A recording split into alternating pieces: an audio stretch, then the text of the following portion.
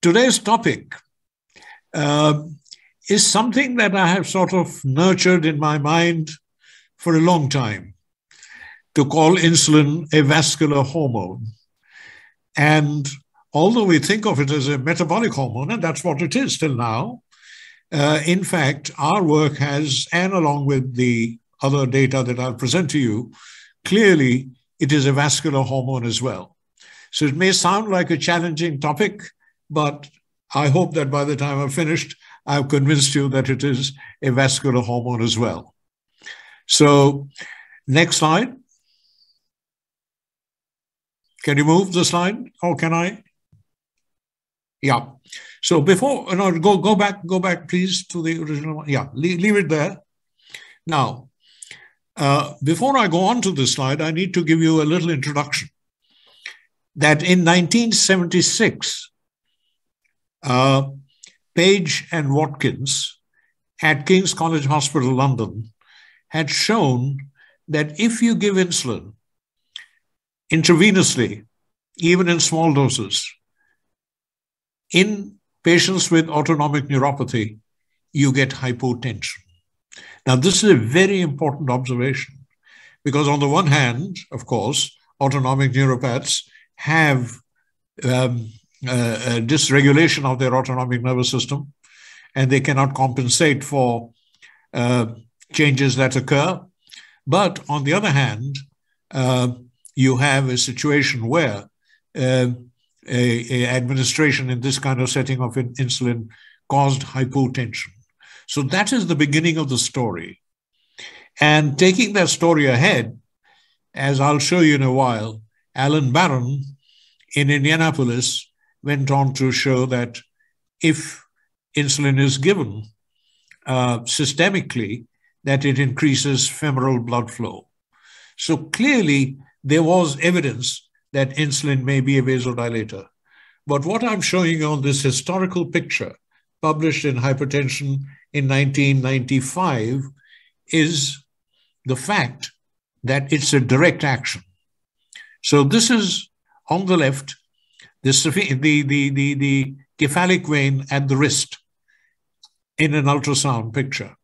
And you can see its normal circumference. If you increase the blood pressure, put in a blood pressure cuff on the arm and increase the pressure, you can see in panel B that it dilates. Then if you infuse norepinephrine in the panel C, it vasoconstricts. And then when you co-infuse with insulin, the vein dilates. And this occurs within seconds, within minutes. So clearly, this was the first evidence that the vasodilatory effect of insulin is direct one on the blood vessel itself. And as you can see, the first author on this paper was a guy called Anil Grover, who was working with me as a fellow, but he then finally ended up as the chief of cardiology at PGI Chandigarh. Next slide. Now, you can see here the dose-dependent vasoconstriction in blue with norepinephrine, and then you see dose-dependent vasodilatation with co-infusion of insulin at various doses. So clearly, there's a nice dose-response effect, and you can finish this experiment in about 2 hours. Next slide. Now, the next very important observation here is that if you co-infuse methylene blue with insulin, you get rid of the vasodilatory effect. So you see the vasodilatory effect in the middle, but then it vanishes when you co-infuse methylene blue. And methylene blue is a nitric oxide synthase inhibitor, and it also absorbs nitric oxide. So clearly this vasodilatory effect is due to nitric oxide. Next slide. And here, what you're seeing here is that in type 2 diabetics who are insulin resistant metabolically, you can see that in terms of vascular pathology as well, or vascular biology as well, there is insulin resistance because they do not respond adequately to insulin in terms of vasodilatation. Next slide. And impaired glucose tolerance, again, associated with insulin resistance, you got impaired dilatation with insulin. Next slide. And here, what we are showing is that if you co-infuse sodium nitroprusside with norepinephrine, you do get a vasodilatory effect. And as you know, sodium nitroprusside is a vasodilator, and it generates nitric oxide from its own molecule. So clearly, another proof that it's NO-mediated. Next slide. And then in African Americans also, we found an impaired response. And as you know, African Americans do tend to have more insulin resistance than the white population in the United States. Next slide. Next slide, please. Yep. And now here is go back. Yeah. So here is a study showing that in the skeletal muscle, also the vasodilation is nitric oxide dependent and is insulin mediated. So if you have insulin, you get vasodilatation and increase in flow. But if you have insulin resistance or you block the NO release, you do not get vasodilatation. Next slide. And here is a very important experimental animal data. So this came from Joslin Clinic, where they caused a block in insulin responses by taking away the insulin receptor. They created an insulin receptor knockout animal. And in this animal, if you have an ApoE negativity, which is the standard way of doing producing atherosclerosis by knocking out the ApoE. So in this ApoE knockout animal, the removal of the insulin receptor from the endothelium led to more marked atherosclerosis. And as you can see in the graph at the bottom, there's a marked difference in the area involved in atherosclerosis in these mice. So clearly, insulin is not only vasodilatory, it is also anti-atherogenic. Next slide. And here are some further experiments from my own lab, which is working with endothelial cells in culture. And here you're seeing the endothelial cells characteristics. They're stained for factor VIII, they're stained for CD31, and they stain for endothelial receptors EN4. And of course, there are some negative controls, alpha actin, which is negative. And next slide. Next slide. So in this kind of preparation, people go back. Yeah, that's it. Leave it there. Zheng and Kwon published a paper soon after our discovery of vasodilatory effect of insulin and showed that these cells will release nitric oxide if they are incubated in insulin. So clearly, insulin is a nitric oxide generator. Next slide. Next slide.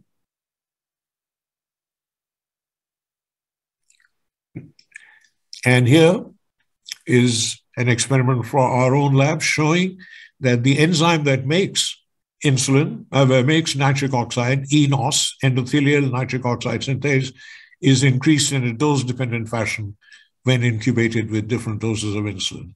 You can see the Western blot on the left, and you can see the graphic histogram on the right. Next slide. And then also here we are showing that ICAM1, which is a pro-inflammatory adhesion molecule, is inhibited by insulin in a dose-dependent fashion. Again, the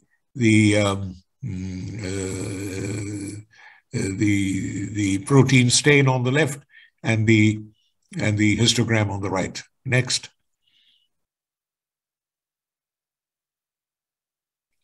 And again, RT-PCR, you're looking at the mRNA now. And again, there is a dose-dependent inhibition of the mRNA of ICAM1, which is a key pro-thrombotic and pro-inflammatory molecule involved in atherosclerosis. Next slide.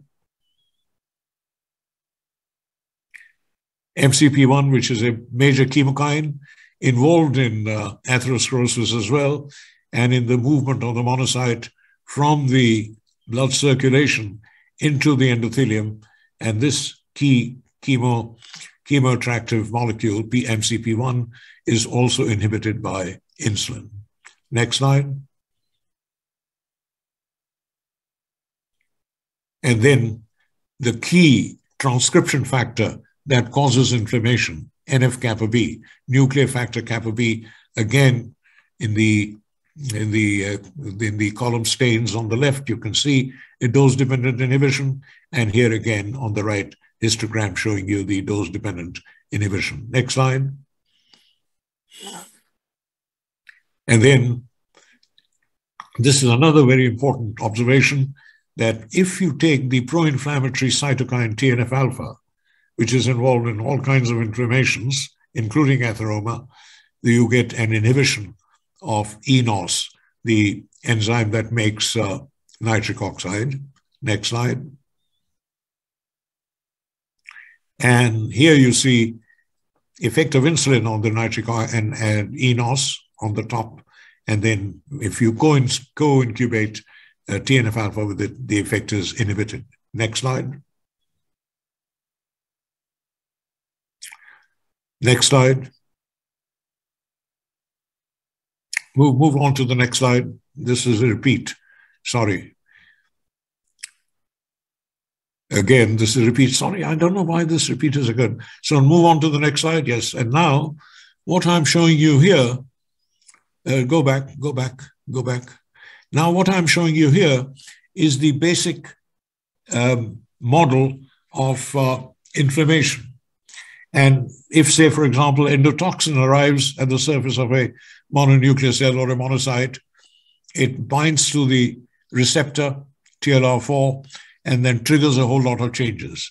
And amongst the changes are I-kappa B kinase phosphorylation and degradation, and the NF-kappa B, which is bound to I-kappa B and is held in the cytoplasm otherwise.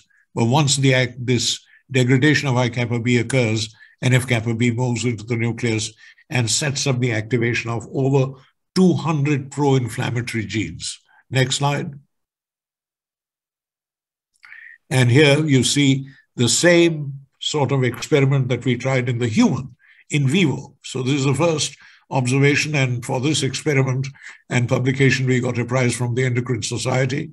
And you can see with the infusion of insulin in obese, insulin-resistant people, as you build up the insulin concentration over 4 hours, and then you stop at 4 hours and the concentrations come down on the left. And then during this time, we maintain the glucose concentrations the same, unchanged. Next slide.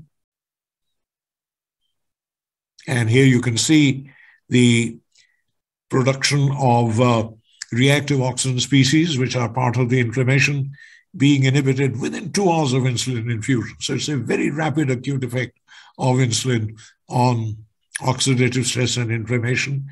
And as you stop the infusion at 4 hours, it bounces back again. Next slide. And here you can see the key subunit of the NADPH oxidase, which produces the superoxide radical, which is a reactive oxygen species member. And you can see the pre-47 key protein subunit being inhibited by insulin as well. Next slide. And here is NF-kappa B binding being inhibited by insulin in a dramatic fashion. Next slide. And I-kappa B alpha levels increase. So the protein that is preventing NF-kappa B to move into the nucleus is actually increased while NF-kappa B is inhibited. Next slide. So this then took us to doing some experiments on cardioprotective effects of insulin. Next slide.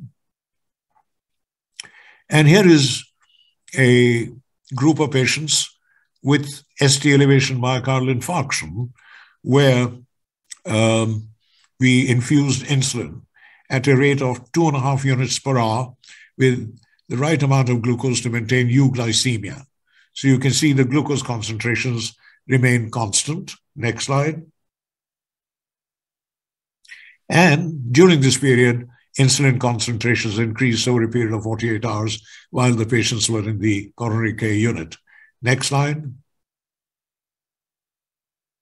And here you can see that C-reactive protein concentrations was significantly diminished by about 44% with insulin, and Pi1, which is an agent which inhibits fibrinolysis, was also suppressed. So insulin would be potentially increasing fibrinolysis.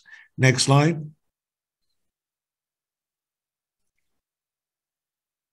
And with this, interestingly enough, the patients who got infused with insulin got a reduced size in CKMB increase. In other words, the myocardial death was significantly diminished. Next slide. Next slide. And here, somebody in Visser et al. In Holland then repeated this experiment on patients undergoing cardiac surgery. And they again demonstrated that with infusion of insulin, you reduce the CRP levels. Next slide. And then comes a very interesting experiment. And these pictures that I'll show you, the histology, is really exciting here. This is a paper from Marfella et al. From Naples in Italy, where they followed our protocol and gave insulin to myocardial infarction patients. But these patients on the initial angioplasty did not respond, so they had to have cardiac artery bypass, coronary artery bypass operations done. So let's show you the data. Next slide. And in it, you can see that with the intensive control with glucose, you had not only a fall in glucose concentrations, troponin levels had come down, and infarct segment length had diminished, wall motion scores had improved, and ejection fraction had improved, and myocardial performance index had improved. Next slide. And here what you see is actually, and this is something really amazing that these people did, they took myocardial biopsies from patients with infarcts in the infarct area. And you can see here now in the two sections to compare are those with controls on the right, where there was no significant infarct, but once you had the infarct, you see the middle panel where the infarct and lack of insulin led to inflammation, whereas an increase in iron-os and nitrotyrosine, whereas insulin infusion significantly diminished these indices. So clearly insulin was effective in protecting the myocardium. Next slide. And here you're looking at, again, pro-inflammatory genes, CD3, which is an index of monocytes, CD68, which is an index of macrophages, and HLA-DR, another pro-inflammatory index. You can see that between the middle panel and the panel on the left, marked diminution with insulin infusion. Next slide. And caspase-3, which is the caspase which is responsible for actually destruction of the cells. You can see how heavily stained it is in the middle panel, and then with insulin infusion, it's markedly diminished. So clearly, insulin not only is a vascular hormone. It's a myocardial hormone as well. But myocardium, as you know, is an evolved part of the blood vessel itself.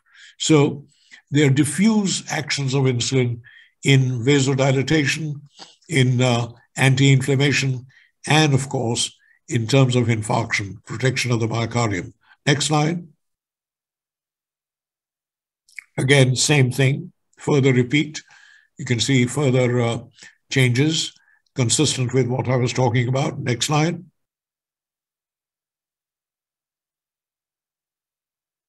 Next slide, please. Yep.